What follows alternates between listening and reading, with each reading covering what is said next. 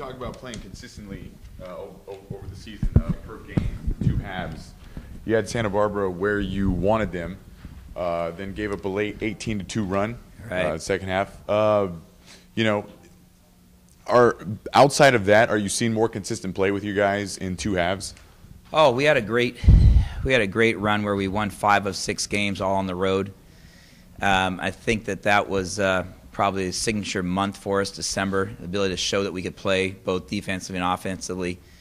And that led us to some big victories against Santa Clara, Northeastern, Fort Wayne, winning the conference opener in Hawaii. We were able to defend and score in two halves, and I thought we did a great job actually for 3/4 of the game.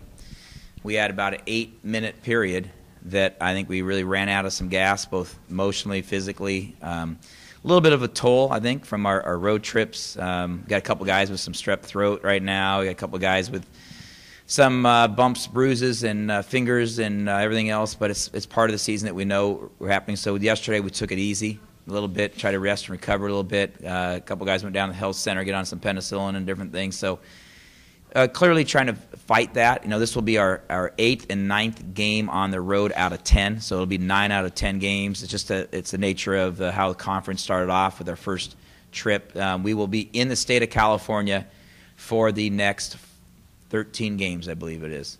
And that is music to our ears. So we'll have a couple in California. We have 16 conference games, and we've finished 2 of them. So at 1-1, we have 14 conference games, and then hopefully 3 Big West Conference postseason games. So the dream of dream is to stay in the state of California for the next 17 games, and then take a flight to the tournament. Coach, the 7-game road trip. How was it? Did you guys enjoy your Christmas? Did you guys bond? Was it a good time? Well, unfortunately, most road trips are measured by whether you had success or not. And I was happy most of that road trip as we were able to win quite a few games. We lost the first game of the road trip to Fresno State, and then won a couple, and then lost to the number 3 team in the nation, Gonzaga, and then came back and won 4 in a row. And so those 4 victories in a row have really helped our confidence on the road. I think that we're a confident team going into the Long Beach State game, an excellent team. I think they might have a 20, I'm not sure, but you guys are great at finding those stats of how many conference home game winning streak. I know that they've gone a couple years in a row without losing a conference game at home, and probably a 90% winning percentage at home in the pyramid. And that's our opponent Thursday night. That's the foe we got to face. But the confidence that we have is that we're capable of defending and rebounding, and if we can generate some perimeter scoring, we're pretty effective on the road if we can hit a couple shots from the perimeter. Talking about Long Beach, I might be wrong here, but Mike Caffey, who do you plan to stick him, and how do you plan to slow him down? Well, with Mike, he's an outstanding scorer and a leader, point guard, leader, senior. They've got 5 seniors on their team that are scoring and playing and are older and very, very confident.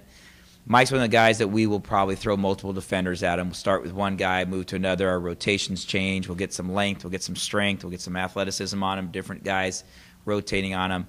And what we've seen is that 2 teams he played against, both Irvine, he scored 28 against, and then the other night against UC Davis. He's going to get 20 to 25, up to 30 points. He's quick. He's clever. He touches the ball every time. And so it really got to do is try to make his shots difficult, but at the same time rebound and defend the other guys on the team that can go get 10, 15, 20. They've got a high major talent as a 6th man now, Tyler Lamb, who can come in and get 20, 25 points. So we're as much concerned with the other guys on their team as you are with Caffey and his explosive ability. Coach, against CSUN, Bennett matched up against Alan Williams. I assume he's the one who's going to go up against Maxwell against CSUN?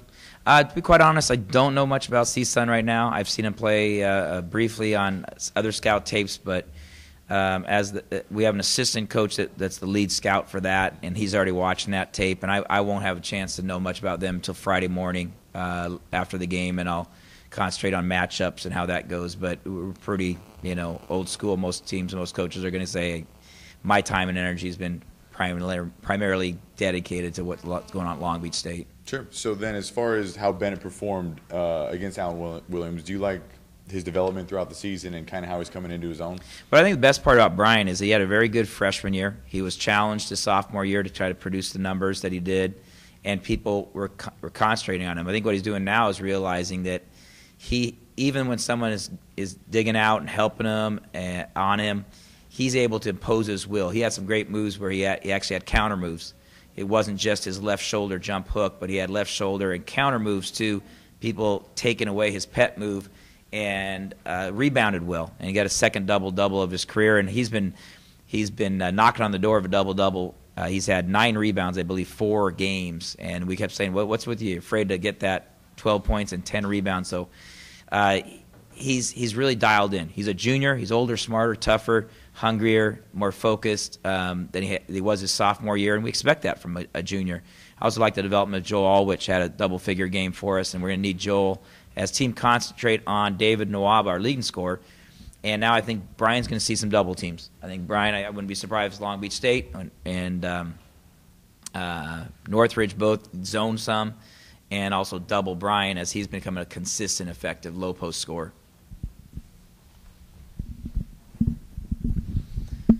What's up, JD? Morning, Coach. Afternoon,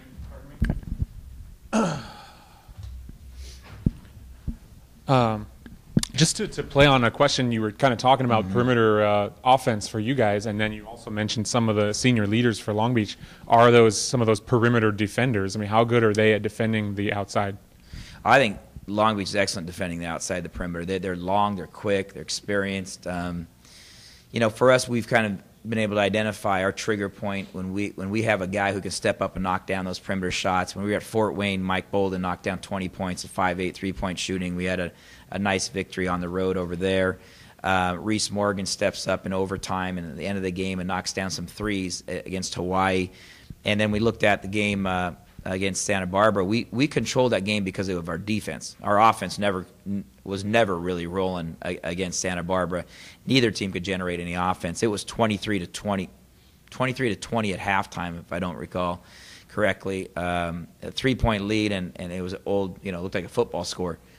And so as we kind of continued down that road, it was like the first team that really hit a couple threes in a row, kind of broke up. We were able to kind of scrape a 10-point lead, and neither team really ever had any great flow. I think both teams are really good defensively. I think our conference is really good defensively.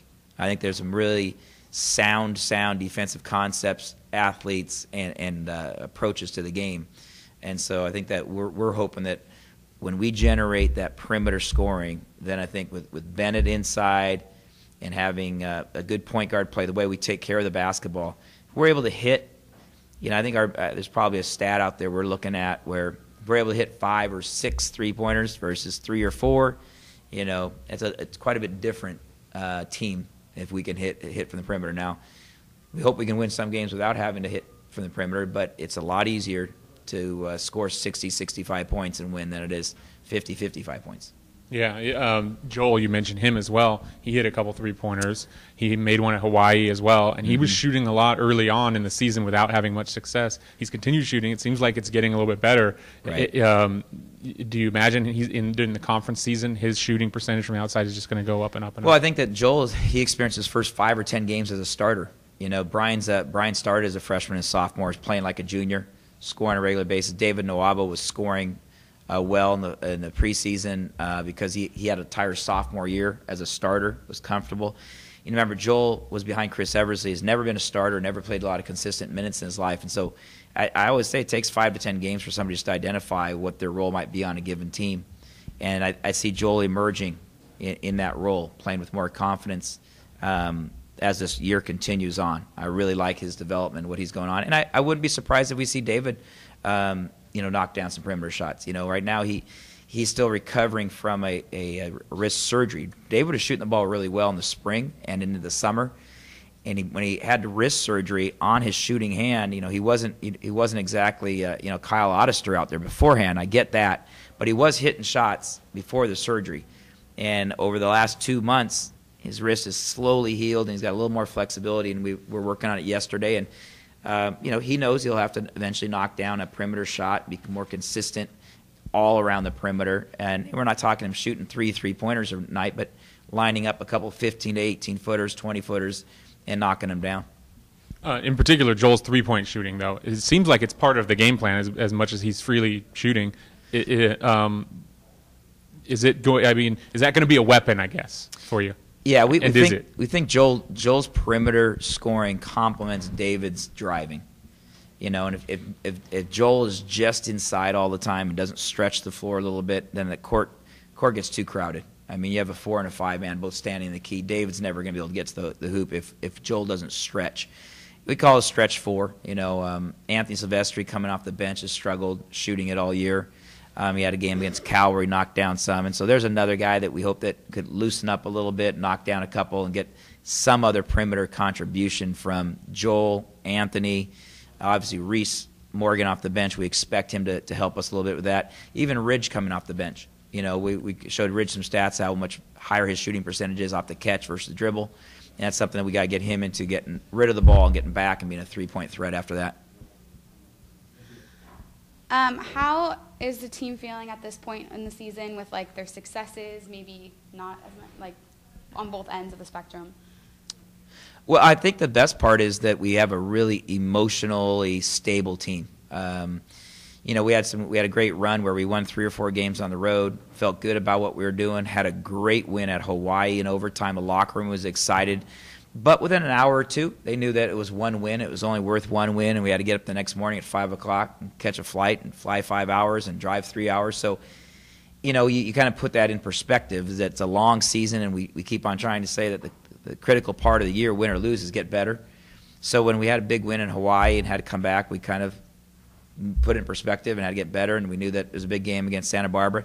Obviously, it's an emotional dagger when you lose a game that you had a lead in, and you're at home and you feel like you disappointed your fans. But that should only be an emotional dagger for, again, 12 to 24 hours, and you got to move on, and you got to leave that behind. You can't carry the wins. It's only one win when you win, and you can't carry the losses. It's just one loss when you lose. And so that's our theory, has been that way since I've been here, is it's a game. Okay, and so if we carry that with us, we're not going to be ready for the next game. I'll never forget, and I think now people realize that there weren't many believers in the camp when we lost to Santa Barbara at home on senior night prior to going to the Big West tournament. And we lost by 15 points. And we turned around within 5 days' time and beat Santa Barbara handily and won the Big West tournament, went to the NCAA tournament. And that was because I was hurt, but I wasn't depressed. And our team you're hurt by what happens, but you can't be depressed. We have more games to play. We have 8 weeks of the season left here, and they're all conference games, and there's no interruption between that. So we know that it's an emotional stamina that it takes to take the highs and lows and continue this. So I like our team. I call them the Tim Duncans. We got a bunch of guys that look pretty happy when they're happy and a little sad, but they move on pretty quickly. And that's a pretty good quality. If you look at San Antonio Spurs' success, is they're old, mature, consistent people that get too emotional, don't make very good decisions. Yesterday's analogy for them was, there's a reason they don't let doctors operate on their own children. It's too close to home. It's too emotional to them. So we want our guys to think a little bit more about, good surgeons aren't that emotional. Good teams aren't that emotional. You don't want to be that involved in it. And Santa Barbara game is like operating your own child. Okay, so that's one child and one surgery you don't do. Don't take the game as a victory that's greater than one win or a loss that's greater than one loss. Thank you, guys. Just one last quick, sorry. short question. What will it take? Again, you kind of touched on this, but again, what's it going to take to beat Long Beach State in the pyramid? Well, I think the key for us is not to lose our identity. We have to number one, we are number one in the nation taking care of the basketball. We only had 8 turnovers the other night against Santa Barbara and put us in position to win. Number two is that we're the number one defensive team in the conference. We have to be a team that takes care of the basketball. We have to be a team that defends. We have to be a team that rebounds. If we do those 3 things, we are in the game. We then need to make shots. So to be in the game is Cal Poly formula. Take care of the ball, defend, and rebound. To win the game is then score some buckets and get some perimeter play, get some consistency from the perimeter play. So I'm feeling really good. I love our team's identity on the defensive side of the ball and transition and taking care of the ball. We're a developing team. If you look at our practice plan today, in the 2 hours we spend time together, I would say 2/3 that time is dedicated to continuing to develop our offensive flow and our shooting touch from the perimeter. So ultimately that will be our flare that really explodes. I think when we hit shots, our defense goes from very good to great, and our offense explodes up there, and we feel like we can beat anybody on any given night. 4 for 22 from long range. I think it's exhausting. I don't think exhausted, but certainly not fresh. You know, I didn't get the sense that anybody felt like we were at 60% level, but we certainly weren't at 90 to 100% level. And you got to have legs, and you have focus, and you have energy.